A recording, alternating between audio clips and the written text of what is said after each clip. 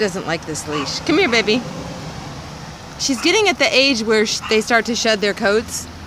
And they start to look a little scraggly for quite a few months, actually. And then once they get to be like 11, 12 months old, then their coat comes back and they look a lot better again. Actually, they look really good. Especially her. She's going to be lovely. She gets to where she begs to come up on the couch now. Before I was having to call her, and then she would kind of come up to me and look at me, but I'd have to reach over and get her, and she wasn't like, but now it's like she tries to get up on the couch. It's like, please don't learn how to get on the couch. She's way too little to be getting on the couch. Right? Right, Luna? Huh? She loves all the little puppies too. She tries to play with them through the cage all the time.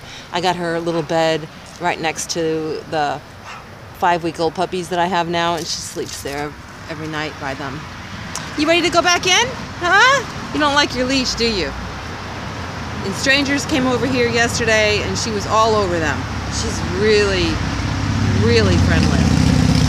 These are motorcycles. Her ears are finally up. Yeah, your ears are up.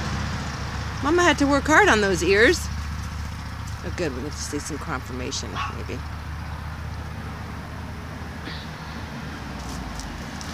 You ready to go in? Okay, sweet bee. All right, love muffin. Say bye, Mom and Daddy and family. I got a family waiting on me.